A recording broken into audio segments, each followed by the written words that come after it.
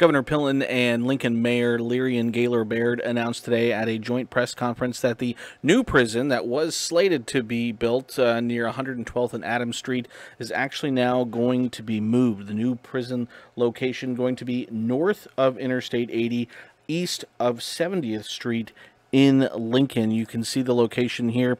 Again, after the initial announcement of the prison location near 112th and Adams, there was a lot of pushback from citizens as well as some city leaders.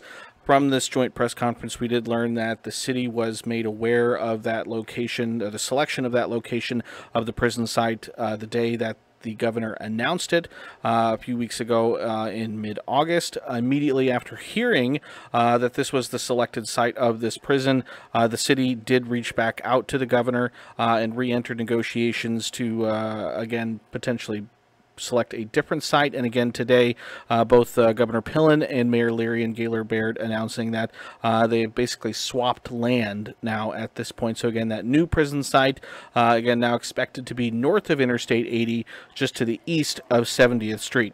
Keep it tuned to 1011 News as we continue to follow this story as it continues to unfold. And as always, keep it tuned to 1011 both on air for all the latest news, weather, and sports.